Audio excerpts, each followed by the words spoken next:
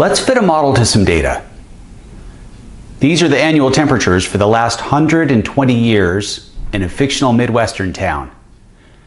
There's 1 point per year, the annual median of the daily high temperatures. And when we look at it, our eye is really good at pulling out a pattern. There's a clear lift toward the right-hand side. We'd like to capture that in a model.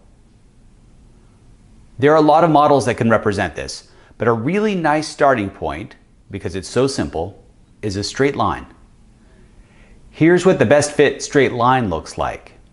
It does a pretty good job. We can see that it definitely captures the upward tilt of the data, but it doesn't capture the bend in it. It's clear when we examine it that a straight line doesn't do quite as well as we would like. Luckily, we have a lot of other options. A reasonable next candidate is a quadratic, a polynomial with a squared term instead of just a linear term. These have some curvature to them. We can see that the best fit quadratic clearly captures the lift at the right-hand side of the plot and the bend in the middle.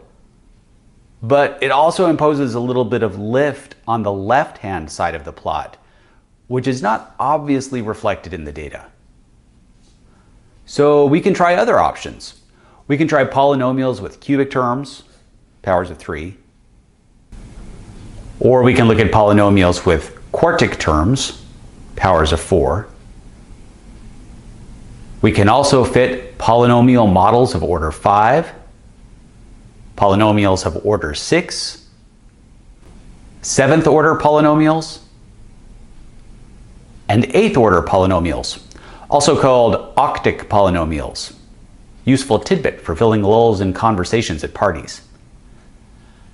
Now the fit appears to be getting better, but the line is taking on extra personality.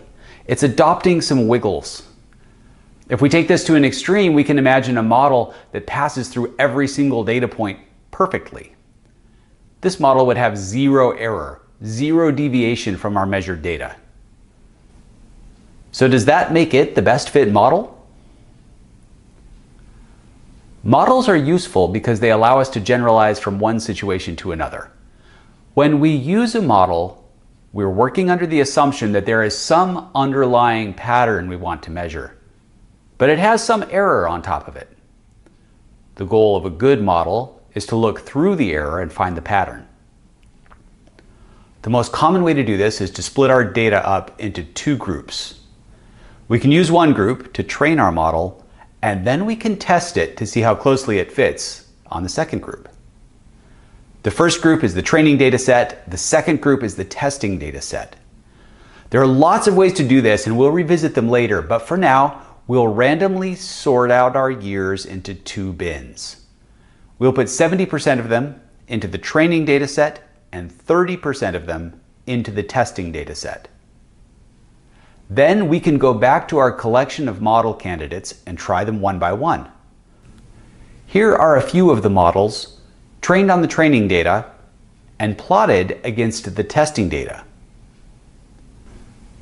As the models get to be higher order, we can see that the wiggles they developed may have been helpful for fitting the training data, but don't necessarily help them fit the testing data better. We can see an extreme example of this in the full interpolation model, where we just connect all the training data points with straight lines. It really struggles to match the testing data points.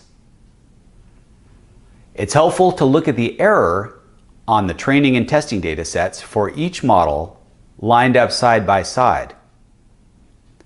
Looking at the errors on the training data set, a few things jump right out. First is the wide gap between the training errors, the hollow circles, and the testing errors, the solid circles. Right away we can see that there's a substantial difference between the two data sets. Second, there's a precipitous drop in error going from a linear to a quadratic model, that is a first to a second order polynomial. This makes sense. When we were eyeballing it, we could see that the linear fit failed to capture the curvature of the data, one of its most prominent features. The quadratic curve captured that just fine. So which model fits best? When we look carefully at the errors on the training data, it appears that the error on the fifth order polynomial is the lowest.